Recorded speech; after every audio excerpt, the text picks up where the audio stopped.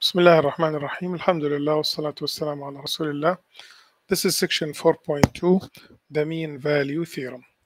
We need to talk first about rules theorem. Rules theorem is used in the proof of the mean value theorem, and actually the mean value theorem is a generalization of the rules theorem, as we shall see.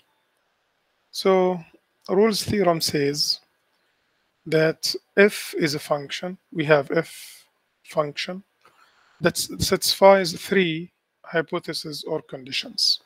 F is continuous on the closed interval AB. F is differentiable on the open interval AB. And f of A equals f of B. So these are the three conditions.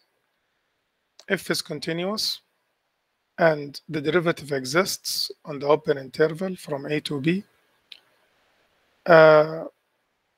So you can say that domain of f, the closed interval AB is part of the domain of f. The open interval AB is part of the domain of f prime, derivative. And f of A equals f of B, then there is a number C. If these three conditions satisfied, then there is a number C in the open interval AB. So it is not A and it's not B, it is a number between A and B, such that the derivative at C is 0. And the meaning of this, the derivative is 0. Well, the derivative is 0 means the slope of the tangent line is 0. And if the slope of the tangent line is 0, look here to this red, the tangent line here has to be horizontal because the slope 0 is 0 for horizontal lines. And the tangent line would be horizontal if we have something like this, maximum or minimum, or even a constant function. Here in graph A, we have a constant function. So f of C1, f of A would be equal to f of B. Okay, f of A equals f of B, and the function is continuous and the derivative exists. So there is at least one C, or there is a C between A, B, such that f prime of C is 0. Actually, in the first example, there are infinitely many C's in AB. Any number between AB, the derivative at this number is 0 because the tangent line is the same line, the same function, and it is the derivative or the slope of this line is 0. While here, make sure that f of A equals f of B, so are the same. Then this line, there is a C in the middle such that the slope of the tangent line is 0 at C. Here in part C, we have 2 points, C1 and C2, where the tangent line is horizontal. Notice also that f of A equals f of B. And here we have 1C. Notice something we will need it for the mean value theorem. The line connecting A and B, okay, connecting these 2 points. This is the point A if A, this is the point B if B, is parallel to the tangent line. Okay, so these tangent lines actually are parallel to the line connecting A and B. All right, the graph of a function f is shown. This is the graph function f. Verify that f satisfies the hypothesis of Rolle's theorem on the interval from 0 to 8. Well, the function is continuous. It is also differentiable on the open interval 0, 8 because no corners and no vertical tangents. Then estimate and f of 0. So you can say that f is continuous on 0, 8. This is condition 1. And also f is differentiable on 0, 8, open, continuous because there are no gaps, differentiable because there are no corners, no vertical tangents.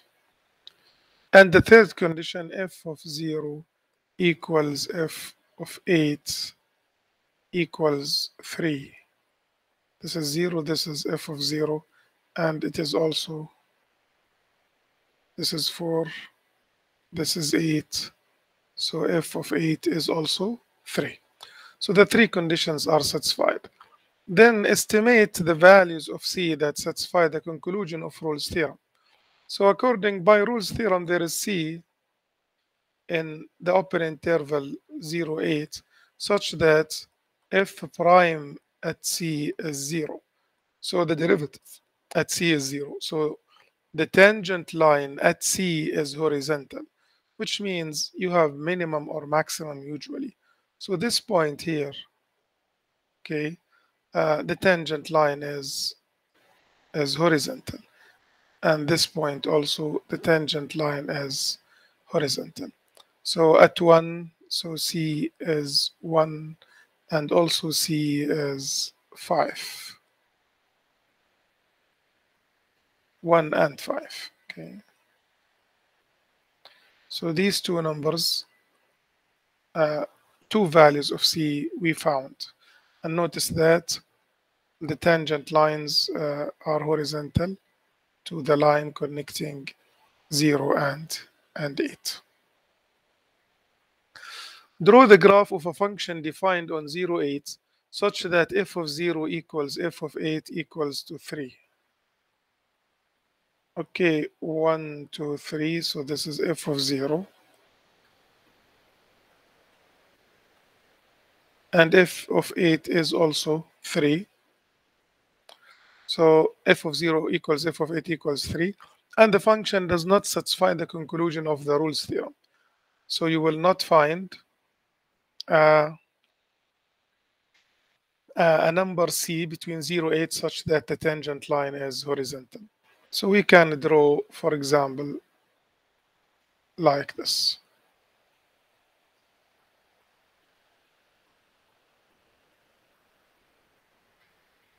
So there is no maximum and minimum. There is no C in which the tangent line is horizontal. And the problem why Rolle's theorem does not apply, because f is not continuous at 0, 8, because there is a gap. So when f is not continuous, there is no guarantee that C exists.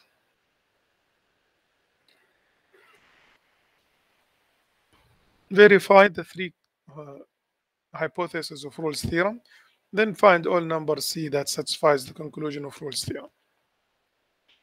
Well, f is a polynomial. It's in fact, the graph of f is parabola. Domain of f is all real numbers. So f is continuous on R, in fact, and it is continuous, of course. If it is continuous at R, it would be continuous on the closed interval -1 and 3. So this is the first condition. Now the second condition, f prime of x is 4x minus 4. And this is also a polynomial. And the domain of f prime is also all real numbers. وبالتالي f prime exists on R, and f prime exists as a special case on the open interval -1, 3, because -1, 3 is an interval from R. Now the third condition, what is f of -1? So f of -1 would be 2 plus 4 plus 5, that's 11.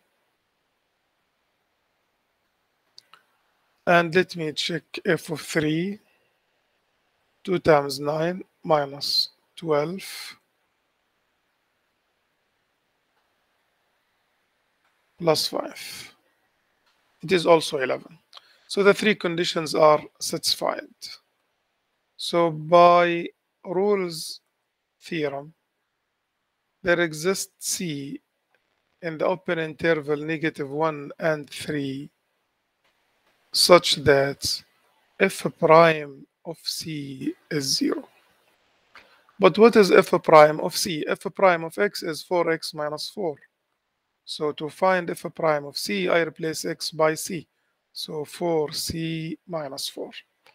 Now, if this derivative should be 0. So 4c is 4 and c is 1. And 1 belongs to the open interval -1, 3. So this is the C guaranteed by Rolle's theorem. Same question again. Also, you will mention the same. You will say first that domain of F is all real numbers. Hence, F is continuous on the closed interval -2 and 2. And I find f prime, which is 3x squared minus 4x minus 4, and it is a polynomial. The domain of f prime is also all real numbers. So f prime exists on the interval, the open interval -2 and 2. And let us check f of -2.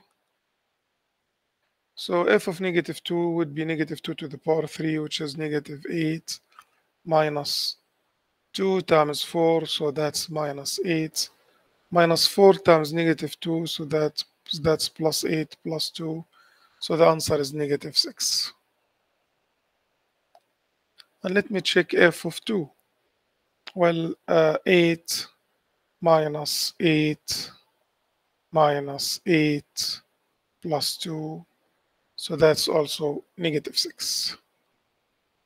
So the three conditions are satisfied, which means that by Rolle's theorem, there exists C belongs to the open interval -2, 2, such that f prime of C is 0. Well, this is f prime of x, so f prime of C would be 3c squared minus 4c minus 4, and this should be 0. And now I need to solve this equation. It is a quadratic equation, so it has two solutions. I can factor the quadratic equation, or I can use the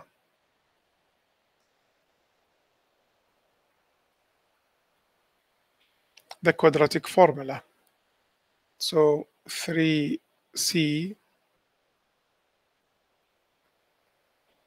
times c, okay, and then plus 2 minus 2 minus 4, 2c minus 6c minus 4c. So this is the factored form. Then c is 2, but 2 does not belong to the open interval -2 and 2. And c could be -2 over 3, and this belongs to the open interval -2 and 2. So this is the C guaranteed by the Rolle's theorem. This function is not continuous at 0. So domain F, all real numbers except 0. So F is continuous on the closed interval half and 2, because this interval does not contain 0. If I find f prime, it would be 1 minus 1 over x squared, and also domain of f prime, all real numbers except 0.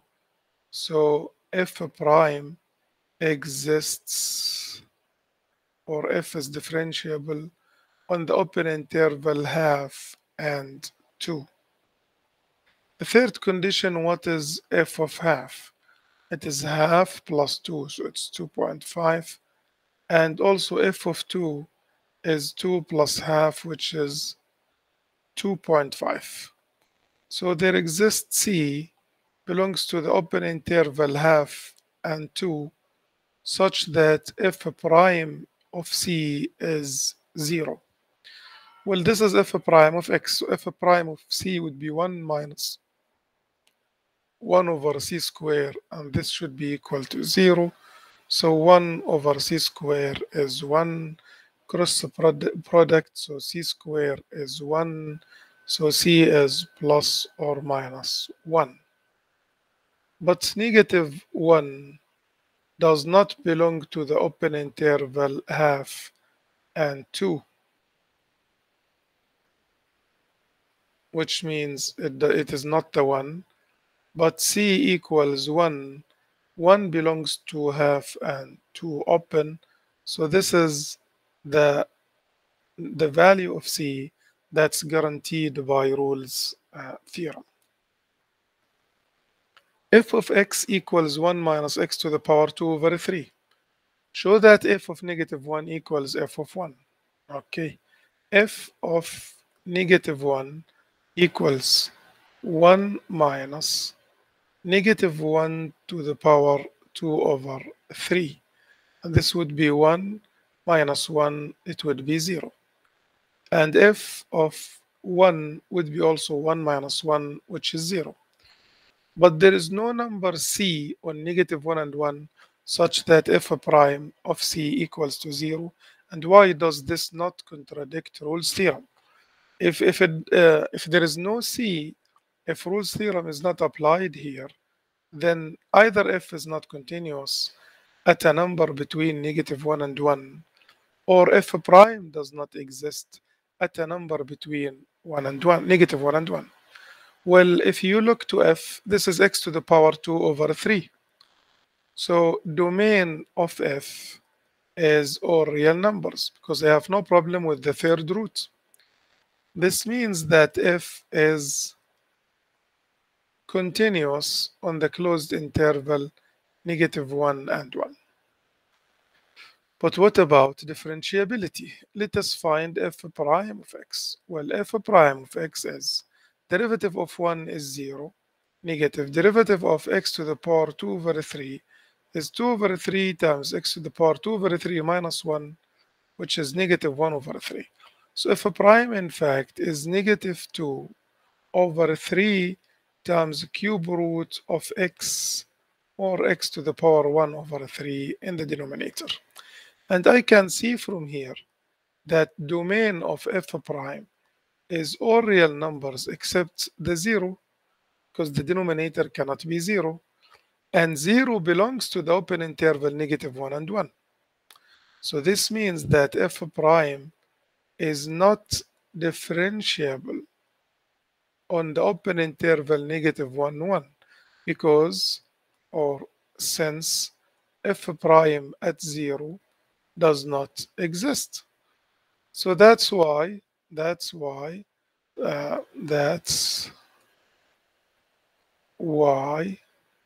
this not or does not contradict Rolle's theorem, because f prime is not differentiable on the open interval negative 1 and 1.